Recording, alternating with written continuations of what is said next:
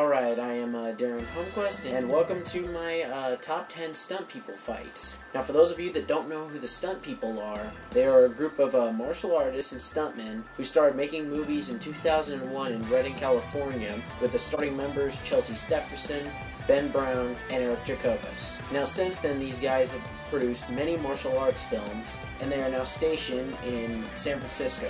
Now, I'm going to be covering my favorite of these stunt people fights, so it's my personal favorite, not possibly the best, but the ones that I enjoy most, and the ones that I like to watch over and over again. So one of the films that I'm definitely leaving out is Undercut, not because I thought it was a bad film or anything, and the fights were really good. Just personally, it wasn't one of my personal favorites, but I'm just going with my personal top 10, so here they are. Okay, let's get things started off with the short film by the stunt people, Rush Delivery, a recent stunt people fight that has come to the internet. The one thing I really love about this fight is that Dennis moves like a freaking demon the whole time. Eric Jacobus exhibits many really great falls, especially that HK spin you just saw there. And there's also just the fact that the fight is just fast and quick. Great camera angles. The Buster Keaton comedy feel to it just makes it even more enjoyable and entertaining, especially with the way that Eric uses the package or whatever that he's got to just knock Dennis the hell out right there. Alright, our 9th placement goes to the bathroom fight choreographed by Ed Kahana. Really love the fight. It's very realistic. I love the camera and the editing for these fights as well, and looks very believable.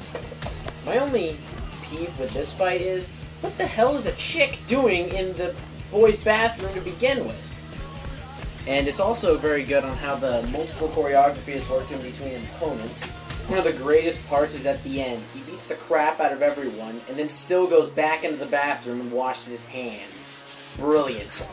Number 8 goes to the short film Stealth, where you have Eric Jacobus in a ninja outfit and everyone else is in those masks you'd usually see Kato from the Green Hornet wear. Choreography is creative, the stunts are just fun to watch. The location is the same one that's used for the final fight in Contour, so the atmosphere is really cool. Comedic moments such as when Steve Reedy accidentally punches Troy, as well as that really slow axe kick that knocks Steve Reedy to the ground. Overall, it's a shorty, but a goodie. Number 7 goes to Team Up with Chelsea Stephenson against the 2 Asian fighters, or as everyone in the short film likes to call it, we beat our Asian short film. Now, I was there when they were choreographing this, so really they are this fast, I can confirm that much. And they really are this good. I mean, Chelsea is amazing at choreography, and these 2 Asian guys aren't even martial artists, and they pull off these stunts surprisingly well. Basically a fight of kicks, flips, and throws. What can go wrong with this fight?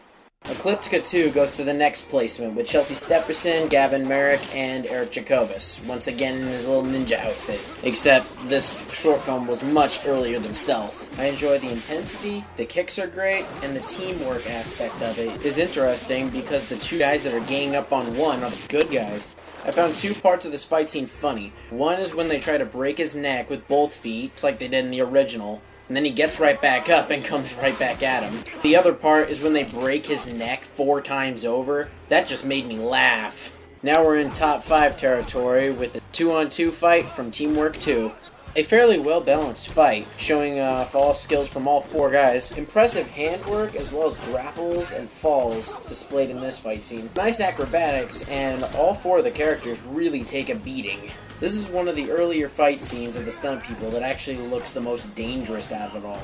Big Nathan coming in there and kicking ass, he's really awesome, especially with the grapples he displays. This fight from the stunt people definitely stands out. It's featured on everyone's Kung Fu Fighting DVD, so check it out.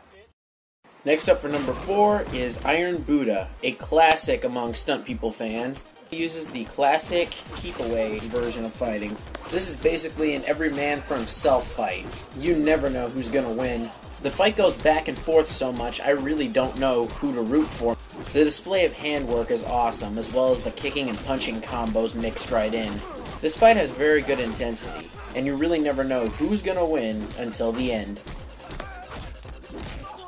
Alright, now we're getting serious with the stunt people film Escapee with Andy, Eric, and Ed. Now what does this film got? Well, a lot of amazing falls, extremely fast and creative choreography, and a hell of a lot of powder. all against all. One of the opponents actually picks up a weapon, so it becomes a lot more realistic and threatening. What's great about the end is not only does Ed scratch his butt with a mop, but also Eric hits Andy with a stick. Now that's funny. Fighting for number 2 is Contour's practice video with Dennis Rule. Shows some great kick combos, Hapkido grappling, and a lot of ass kicking from Dennis. Vlad and Donovan don't dare mess with this guy. Alright, after all these awesome scenes, are you ready for number 1? Do I really need to comment? Alright, why the hell not? The final fight scene in the feature of Contour is frickin' fast. Deadly kicks from Dennis and extremely good acrobatic falls from Eric. The song in this fight is definitely the most badass track on the entire film. Notice something here? Eric is getting his ass kicked. This fight actually made me change my mind and actually root for the bad guy on this. Forget any underdog fight that's ever been put on film. This one takes the cake. What's also cool is that the final shot of the movie is actually in one big 1-minute take. The choreography here just proves that no American martial arts film ever made can actually beat this film. Not in a long shot. Now, I won't spoil the ending for you, so why don't you buy this DVD from the Stunt People while you still can, because it's definitely worth buying.